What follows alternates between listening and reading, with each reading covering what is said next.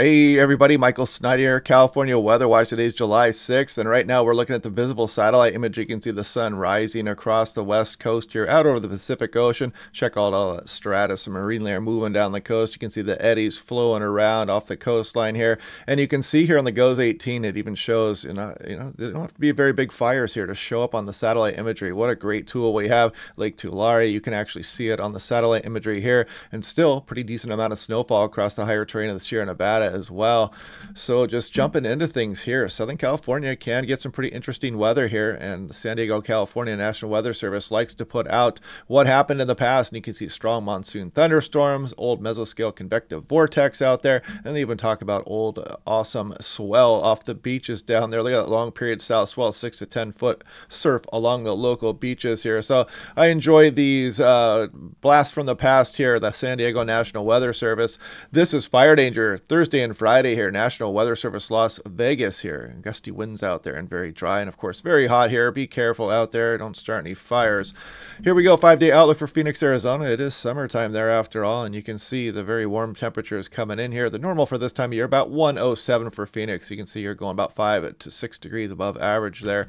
This is looking at the GFS, last night's run here, and here's California, there's Hawaii. This is 500 millibars, 18,000 feet. We're checking off a general ridge and a trough position here. Not doing too bad here, at least for the first few days, but then watch what the models have been showing now. You can see the high pressure starting to make its way west. This is all the way in through early next week, so we still have some time to watch this potential heat wave developing. Look at this tropical system moving along the southern periphery of this high pressure across the eastern Pacific. But look at this huge dome of high pressure here setting up shop over the state of California, and look at that, man. That's going to get kind of nuts here. And I got to caution you, we're looking 9-10 days out at this point here, so this still has some time to change here, but the Europeans kind of showing something similar here before another trough tries to swing by through the Pacific Northwest here in the extended. But now we're looking at 330 hours, purely fantasy at this point.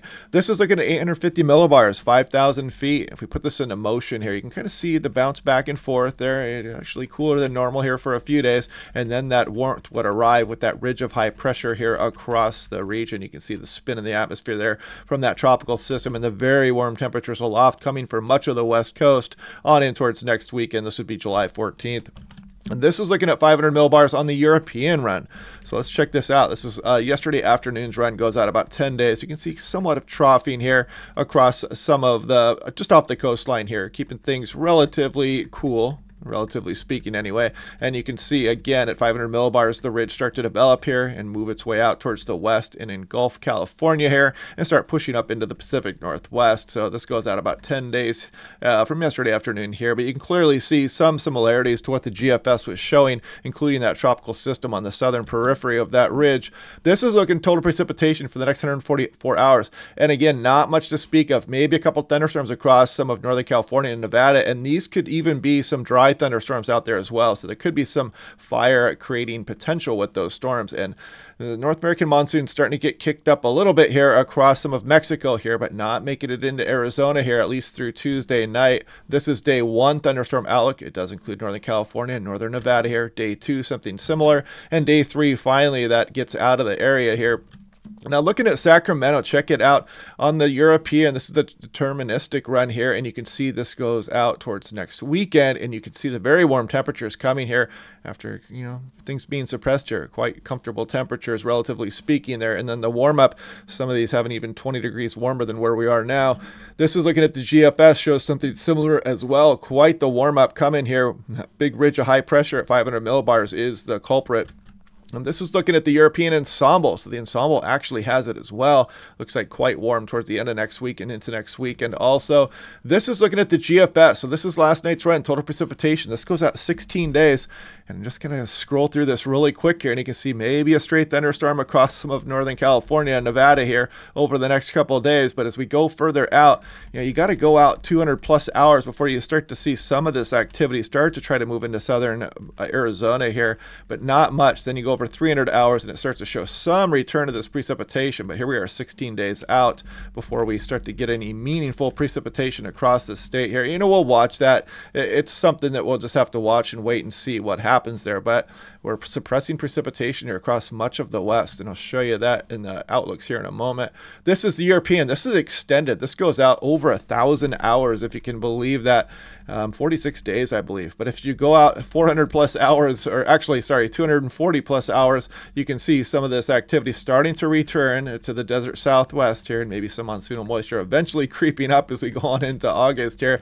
So, you know, there's always hope through the extended forecast, right? This is one of the new features here, the European. They run this extended model every single afternoon now, and it becomes available the next day. And so it goes out 46 days all the way through August 19th. That one would be.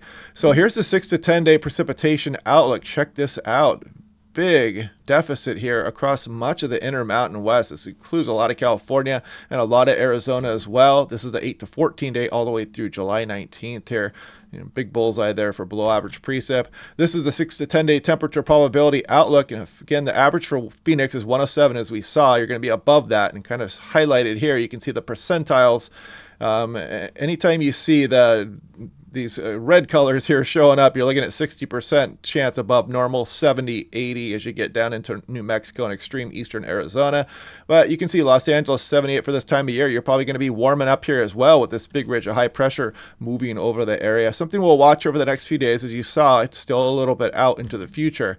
Now this is looking, this was the European, the anomaly plume here, Nino 3.4. This is from June 1st here. They put this out every month.